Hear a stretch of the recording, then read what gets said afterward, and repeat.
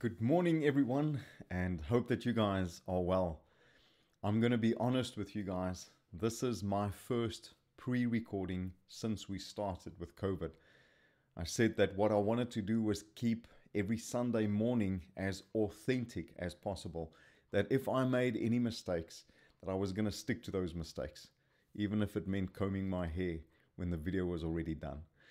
I know that some of you enjoyed that, but anyway, what I'm going to do is we pre-recording this message, and this is going to be played back to you on Sunday morning. It is Thursday afternoon for me at the moment, and when this hits you on Sunday morning, we will be on our way back to George. Ronald's father passed away this week, and we are heading up to the Free State just to go and finish off and celebrate his life and get all his belongings and get everything settled. So thank you for all the prayers and for everyone standing together. We do celebrate life, and we do know that he accepted what Christ has done for him and that he believed in what Christ has done. And therefore it means that in the life that actually matters, which is the eternal life, we're going to be reconciled. And so we celebrate life in that way. However, it means that I have to pre-record this message, and this is something that that is new in a way, because I have stuck to live broadcasts in both services and Kingdom School every week so far. And this is in a way weird, because it almost feels like I got used to us being together on a Sunday morning. But by faith, I'm going to take myself out of time and see myself in the spot and pretend as if it's Sunday morning, and we're going to go into the sermon. I want to encourage everyone just to remind us to remember that we form part of the movement of every nation. And as a reminder, I just want to make sure that we remember that we exist to honor God by establishing Christ-centered, spirit-filled, and socially responsible churches and campus ministries in every nation. Our campuses, mainly in George, is high school campuses, and we are praying about taking Sarsfield. And so we want to make sure that we live in accordance to this. And to those who might be joining us from outside, we as Patria Family Church, who forms part of every nation, we are currently in 85 nations around the world, and we want to reach every nation on this planet by 2040 with church plants and make sure that the gospel is spread throughout the world. So we just want to do our part in making sure that we establish Christ-centered, spirit-filled, and socially responsible churches and campus ministries in every nation. So this is our vision. I want to make sure that we remember our vision is we see lives, communities, and society transformed through discipleship in the world, in the Word, the presence and the power of God. We want to establish core values in everyone that joins, and our core values are lordship, word-based, spirit-empowered, evangelism, discipleship, leadership, family, social responsibility, multi-generational, and multicultural. We must make sure that we understand that when we live in accordance to the kingdom that God wants us to live in accordance to, that those core values are extremely important, and we find that in Scripture.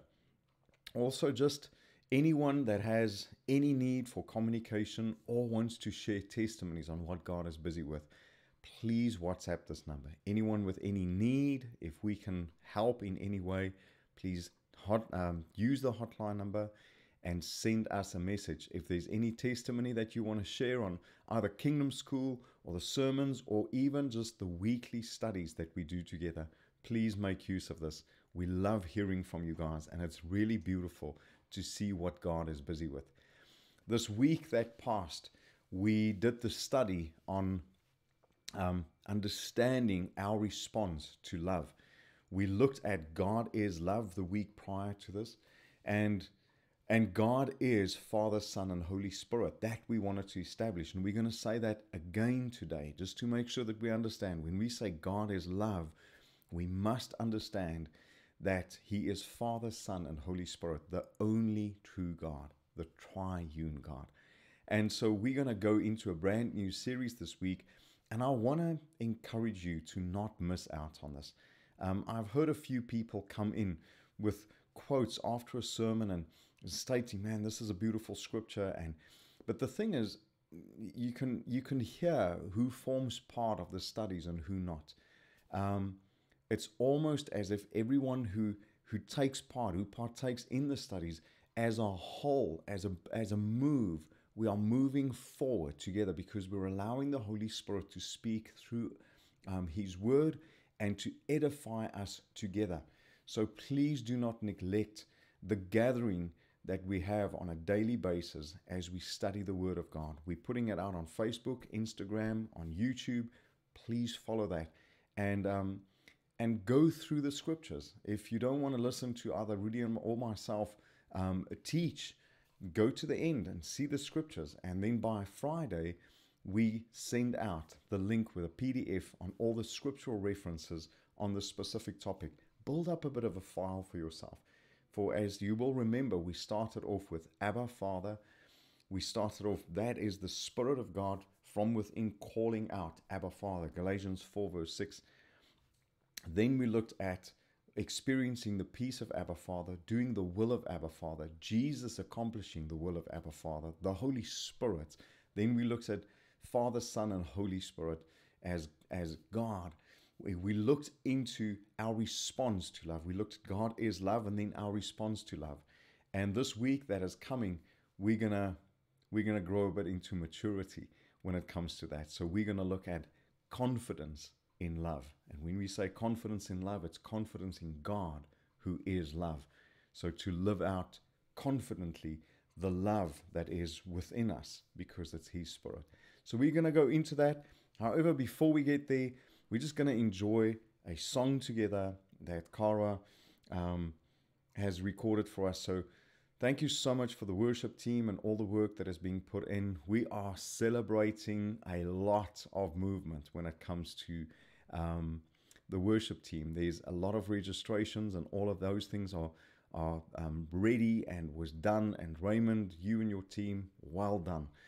We are so proud of you guys. So Patria Music is up and running and registered, and we are ready for the brand new that God has for us as a congregation. Let's enjoy fellowship with God in this song. And remember that a song in itself is not worship. A heart that is obedient is worship. There will be a day, and this is the day that the true worshipers will worship me in spirit and in truth. Let's enjoy this together.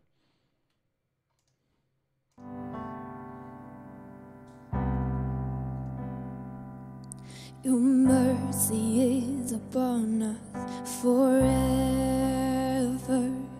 like waves upon the shore.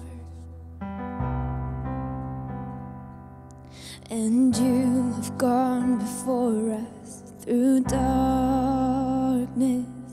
Oh, victory is yours. Your mercy is upon us forever, like waves upon the shore.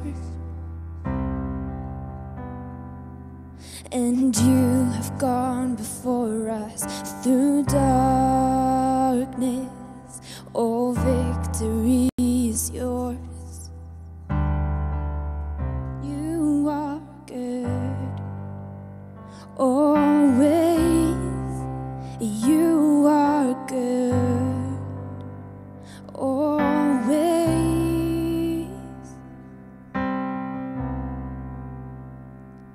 And your thoughts are always for us, unending, outnumbering the stars. And faithful as the morning, you're with us. Your promises endure. You are good.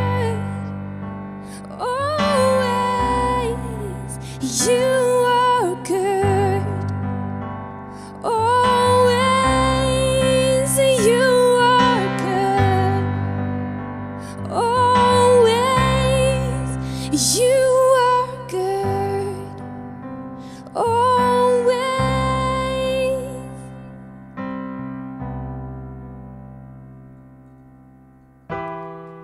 There's nothing that my heart wants more than you.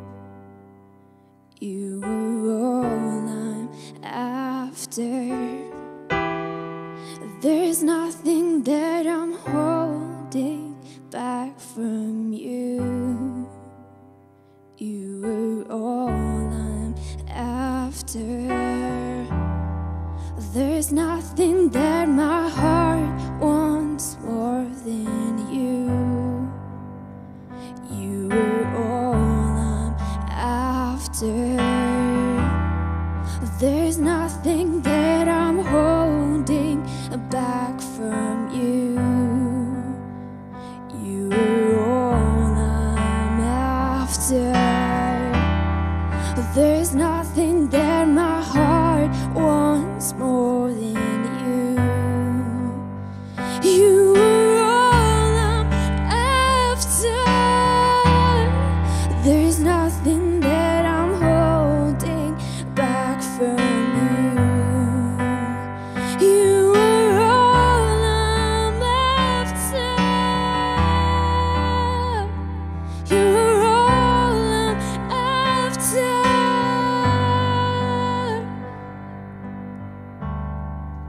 You are good always. You are so good always. You are good always. You are good always.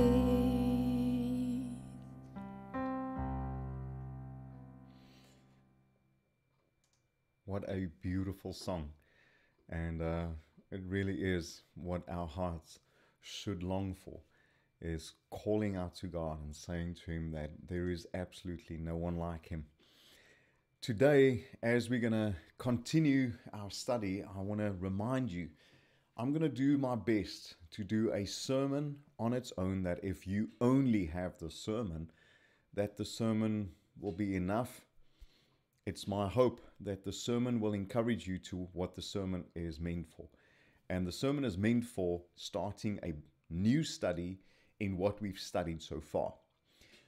We want to make sure that we have our noses in the Word of God every single day, that we use the Word of God as our guideline, our plumb line, our compass, that we use this as the light, that we become the light and the salt to this earth, that we find Jesus Christ in this word, and that we ask the Holy Spirit to reveal every word that He breathed.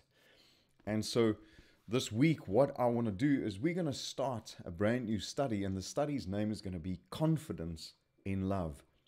Believe, trust, obey. Believe, trust, obey. Confidence in love. I love this picture when I saw it. What we've done so far is, if you didn't see, a few weeks ago when we started our study, we looked at Abba. And when we had Abba, we had a father with a baby in his hands. It was sort of with the focus on Abba. Then we went into the will of Abba Father, the peace of Abba Father. Then we went into Jesus, the Son of Abba Father. And then we came to us and our response to it. And firstly, when we started responding, it was a baby's hand in a father's hand. Then we had last week when we looked at our response to love, and it was a toddler's hand in a father's hand. And so I'm not sure if you saw the progression of the thumbnails that we used, but when we looked at this week coming, we wanted to say maturing in our response to love. But then I saw this picture, and this is an arm grabbing down into the water and a hand basically grabbing onto it. And this is the story of Peter when he sunk. And so you can see the boat in the background. It was the hand of Peter grabbing out the arm to the arm of Jesus, who pulled him out of the water, with the disciples sitting in the boat there to the right. And when I saw this, I thought to myself, this really explains maturity to me. This is grabbing onto Jesus and understanding our dependence upon him. So this is us growing in love, confidence in love, believe, trust, and obey. What I'm going to do in this is I'm going to start off with a sermon, and we're going to look into the life of Paul. I'm going to use a few scriptures. We're going to go into Philippians. I'm going to have a look at Corinthians. We're going to go into Romans. I want to look at different statements that Paul made. Now, just before we go into this is the hand of Peter. I do know that I'm not going to preach on Peter this morning. I want to use this as an illustration, the confidence that he had in Jesus in grabbing out and holding on to the arm of Jesus. I want to speak about Paul and just remind us that Paul persecuted the church. He killed the Christians. He was right there when Stephen, the first martyr in Christianity, was stoned to death because he was a follower of Christ. And so Paul was really an awful man in his religion. He was a Jew, he was religious, he was a Pharisee, and he came after the church. And the life of Paul, he wrote 2/3 of the New Testament. When he saw Christ, he gained such confidence in who Christ is as God. When God filled him through the presence of the Holy Spirit, his life changed radically. And his confidence is one of those things that we as church must remember, that he is one of the key people who wrote the New Testament. The Holy Spirit through him, obviously, but he was part of that. And when we look at the life of Paul, you and I can find a lot of hope in who we are and what we can become. So let's look into the life, and I want to highlight a few scriptures, but before we get there, as a reminder, we're going to say our confidence in love. God is love, yes, but God is Father, Son, and Holy Spirit. We must remember that. So Philippians 4, verse 13, this is Paul. I can do all things. Now this is the Amplified, and I love the Amplified because in the brackets it's an explanation. It says, I can do all things which he has called me to do, through him who strengthens and empowers me to fulfill his purpose. I am self-sufficient in Christ's sufficiency. I am ready for anything and equal to anything through him who infuses me with inner strength and confident peace. Man, what a scripture. I love the Amplified when it comes to this. It rewrites a simple scripture that we know, I can do all things through Christ who strengthens me. This is filled with the full meaning of the scripture, the full context of the scripture. I can do all things which he has called me to do, through him who strengthens and empowers me to fulfill his purpose. I am self-sufficient in Christ's sufficiency. I am ready for anything and equal to anything through him who infuses me with inner strength and confident peace. Now we want to grow into the confidence of love. That's what we're all about. The confidence in love. To believe, to trust, and to obey. And so here Paul is saying that I can do all things through Christ who strengthens me. However, it is Christ himself who helps me do this. But I am confident in him. I want to continue to another scripture, and this is going to be Romans 5, verse 1-5. Now, Rudy used this 2 weeks ago. We used it in our response to love as well. But this is a scripture that we need to look at from numerous angles because it is filled with a lot of jewels. So it says, therefore, since we have been justified by faith, we have peace with God through our Lord Jesus Christ. The reason I wanted this scripture to be there is that he says that Paul said in Philippians 4 that he has confidence in peace. And here it says, justified by faith, we have peace with God through our Lord Jesus Christ. Through him, we have also obtained access by faith into this grace, and the grace is the empowerment in which we stand. And we rejoice in hope of the glory of God. Not only that, but we rejoice in our sufferings, knowing that sufferings produces endurance, and endurance produces character, and character produces hope. And hope does not put us to shame. Because, look at the because God's love has been poured out into our hearts through the Holy Spirit who has been given to us. Now, church, this is what we must come to understand. He has given, he has poured out, he has made. The whole of Scripture that is captured for you and me says that every promise has been made, yes and amen. And it is by faith that we have been justified. It is by faith that we have peace. It is by faith that we can have confidence in who God is. And we can obtain access by faith to the empowerment, because it is the Holy Spirit that empowers us. Let's go back to that previous scripture in Philippians 4 verse 13 and just have a look at this again. I can do all things which he has called me to do through him who strengthens and empowers me to fulfill his purpose. I'm self-sufficient in Christ's sufficiency. I'm ready for anything and equal to anything through him who infuses me with inner strength and confident peace. There's a confident peace because God's love has been poured into our hearts through the Holy Spirit who has been given to us. We can have confidence in this peace. I want to continue to another scripture, and this is 1 Corinthians 15 verse 10. But by the remarkable grace of God, I am what I am, and his grace towards me was not without effect. In fact, I worked harder than all of the apostles, though it was not I, but the grace of God, his unmerited favor and blessing, which was with me. The reason I started off saying what Paul did was that Paul was a man that looked at his own life and he constantly asked the Lord, how can I be the one that was called to bring this message? I persecuted your church. I killed Christians. I killed brothers and sisters of mine because they served you as God. And here's a man that in 1 Corinthians 15 verse 10 makes this statement.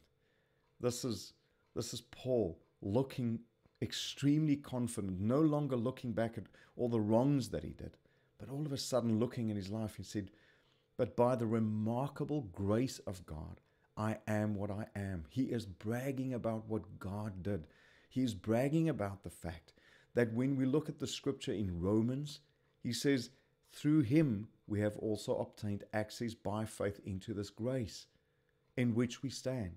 And we rejoice in our hope and glory of God. Not only that, but we rejoice in our suffering. Why? Because it was through his suffering that Christ was made known more to him. Knowing that suffering produces endurance. Endurance. He started walking out that walk that Jesus walked. He suffered as Christ. And endurance produces character. And look at the character that he writes with in 1 Corinthians 15.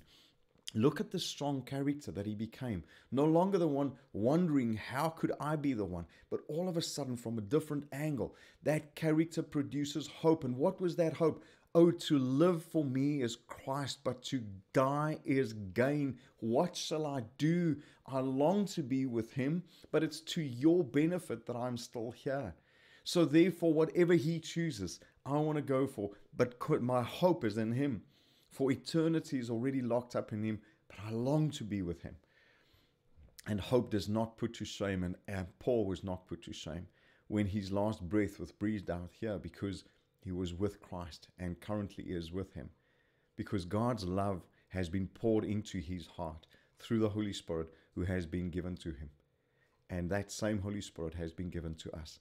So when Paul quotes 1 Corinthians 15:10, he says, but by the remarkable grace of God, I am what I am. and his grace towards me is not without effect. In fact, I worked harder than all the apostles, though it was not I, but the grace, the empowerment of God, his unmerited favor and blessing, which was with me. I want to continue and look at Matthew 24, verse 12 to 14. And this is obviously not Paul writing this, but Matthew. Because lawlessness is increased, the love of most people will grow cold. But the one who endures and bears up under suffering to the end will be saved. This good news of the kingdom, the gospel, will be preached throughout the whole world as a testimony to all the nations, and then the end of the age will come. To you and me, when I read this as a message that was predicting sort of the end, I read this and it says, because lawlessness is increased, I look around me, and guys, listen, lawlessness is increasing. Now, I'm not an end time preacher. Please hear me in this. I'm not preaching end times now. I'm not going to go into doom and gloom, because here's the beautiful testimony that we're living for. The kingdom of God will grow, and all the nations will hear his name, because Jesus paid a price that none of us could, and he deserves the full harvest of the death that he died. He deserves the full payment for every single soul that he died for. And therefore the great harvest of souls is still to come. And we as church form part of that. So I don't want to be raptured away with the hope that, I just go to heaven. And therefore I'm not into end time theology. I'm not into the eschatology of rapture. We don't focus on that. We focus on making disciples, preaching the gospel, reaching the lost. We make sure that we live in such a way that at the end, Satan's head will be crushed under our feet. And then Jesus chooses exactly how that happens. He chooses exactly what he's coming back to earth looks like when he comes for his pure bride, when the new world is created, when we will be with him. He chooses the fullness of that. What we want to say is the following. When I look into this world, there's one thing I see. I see that lawlessness is increased. The love of most people is growing cold. But the one who endures and bears up under suffering to the end will be saved. I want to be one of those. I want to make sure that throughout the suffering, no matter what, I will not moan. The suffering produces endurance, and endurance creates character, and character has hope. Hope in a future that is not of this world, but forever and ever and ever. And what we're going to receive after this world, after this life, we cannot even imagine, his word says. It doesn't even help we try to imagine, because it's going to be that much better. So this good news of the kingdom, the gospel, will be preached throughout the whole world as a testimony to all the nations. And then the end of the age will come. My question to us this morning is this. Are we busy building testimony? Because the word says, for we overcame by the blood of the Lamb. He has given us all the promises. He has. Every single scripture speaks to the past tense. It is by faith that we receive grace. It is by faith that we have confidence in peace. It is by faith. Do not have a hardened heart. Do not in any way have a hardened heart. We can grow to have confidence in the love of God. Look at Acts 13, verse 39. This is a scripture that we're going to quote and quote and quote. Everyone who believes in him is freed from all guilt and declared right with God, something that the Jewish law could never do. This scripture we have held dear to us over the last few weeks. And we must make sure that if we still feel guilty and we can't approach God, we must know that something is wrong with our faith. And therefore we must look at what we view, what we look at, how we speak, who we listen to, what videos we look at. We must make sure that we get our noses in the Word of God. Our eyes, our ears must become sensitive to what the Holy Spirit wants us to hear and read and study, so that we don't harden our hearts and become like the earthlings. For we are not of this earth. We are alien to this earth. And we are called to be the salt and the light. I want to come to Psalm 34 verse 5 to 9. And I read this last week in the last sermon. However, again change the angle to have confidence in love. Listen to the same scripture with confidence in love. Those who look to him are radiant, and their faces shall never be ashamed. This poor man cried, and the Lord heard him and saved him out of all his troubles. The angel of the Lord encamps around those who fear him and delivers them. O taste and see that the Lord is good. Blessed is the man who takes refuge in him.